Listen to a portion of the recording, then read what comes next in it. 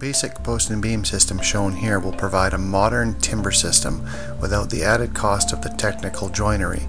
Engineering requirements may include a metal strap, brackets, and mechanical fasteners that are not shown. During the past couple of years, we have refined our post and beam systems, and the foursquare technique has become our most sought after. As shown here, the patented interlocking dovetail system creates a positive hold that locks all horizontal beams together. Combine this with an integral mortise and tenon connection at each post, and you have a modern self-locking system that often exceeds North American engineering requirements. Our final system is the honored technique known as timber framing.